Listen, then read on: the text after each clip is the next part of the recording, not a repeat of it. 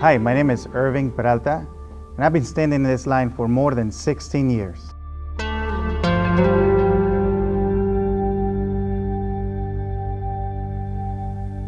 Man, I remember as if it was just yesterday.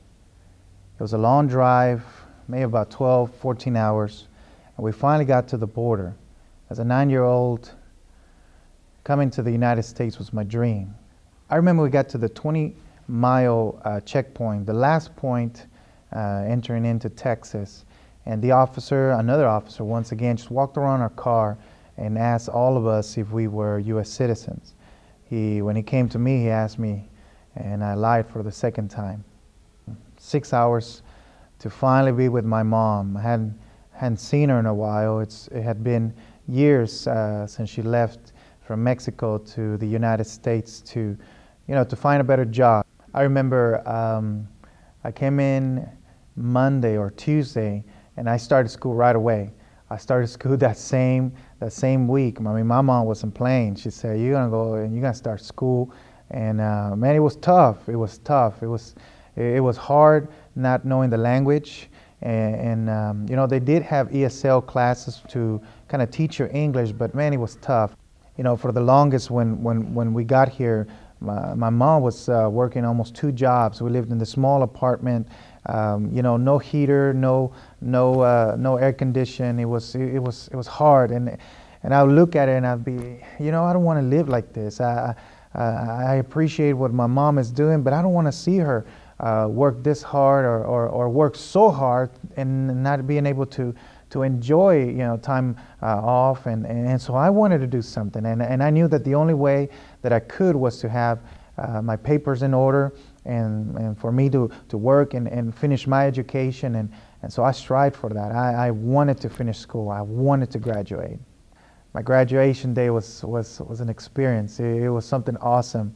The former governor, George W. Bush, picked 3 or 4 schools to be the keynote speaker, and one of those happened to be mine.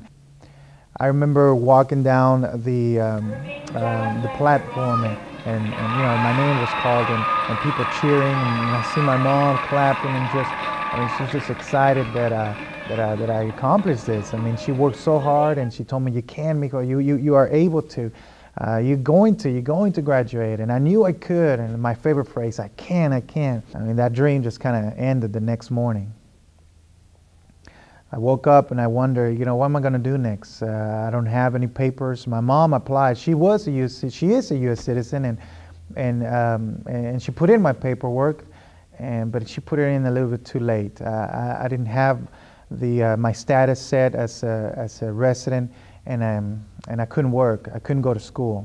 Finally, my paperwork did come in, and I was excited. They were just asking for the receipt so that my mom can prove that that she paid for the fine, and that's all that we had to do.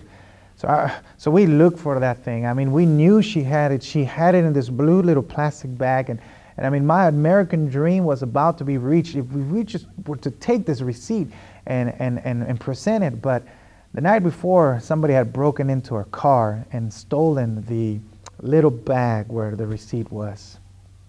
My dream had been shattered. I mean, once again, I had to just wait.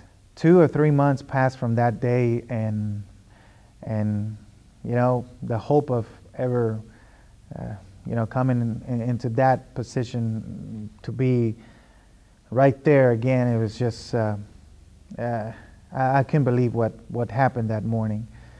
We got the mail, and we opened up, and it was a letter. It was a letter from the INS office, and inside that letter, and I mean, I've been waiting for more than 10 years. I don't even remember the count, but I mean, it was just unbelievable to see that letter. Inside was the receipt.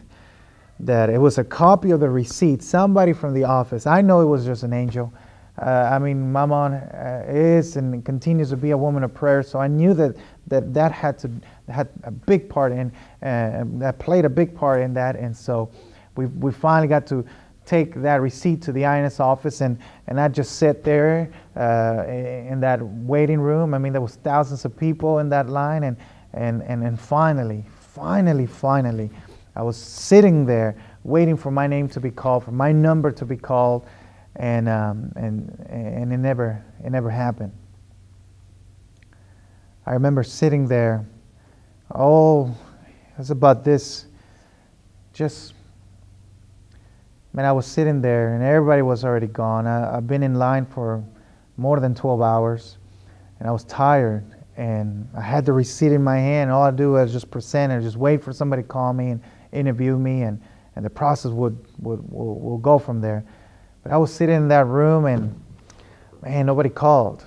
Finally, somebody came after, man, many hours of just waiting, and that, again, I believe that was just an angel, just came and asked me if he could help me. Man, I spilled my guts, and I told him exactly what had happened. As if it was my only friend, I just mentioned everything that had occurred and how I've been waiting in this whole process for years. And he went into this room and looked at this cabinet and looked some more. And I mean, it just took some time, just go through thousands of files, and finally pulled that one manila folder that had my name. From there, man, my dream was coming true. 5 years went on, and I was a resident. I had a permit to work. I started school. I graduated from the University of U of H with a Bachelor in Literature. I became a teacher, teaching for more than 8 years now. And this past year, I got to celebrate and walk down another platform. And there's been more than 15, 16 years just waiting for this one moment. And my hand wasn't shaken by a governor or a principal giving me a diploma or certificate of completing something, but instead it was more than that.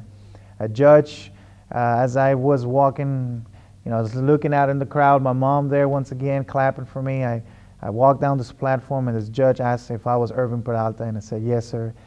And he said, "Congratulations, son. You're now an American citizen." Man, my dream came true.